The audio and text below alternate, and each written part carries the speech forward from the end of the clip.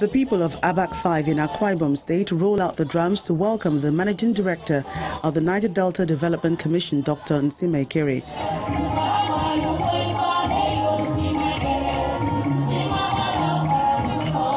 From one group to the other, they display the rich cultural heritage of their community to the admiration of their special guests and everyone present.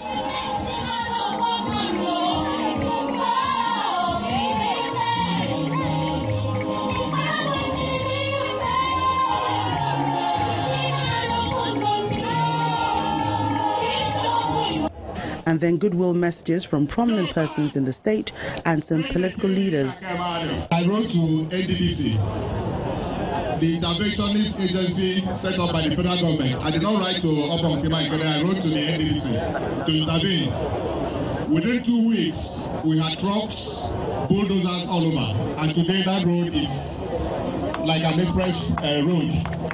And that investment of the federal government of Nigeria can now make sense. The NDDC Managing Director responds to their comments and demands that he should contest the governorship seat of Akwa Ibom State in 2019. He promised to continue to ensure that Akwa Ibom and other Niger Delta states benefit from the numerous projects embarked on by the NDDC. The days of bad governance, the days of the government of lies, the days of the government of deception are numbered.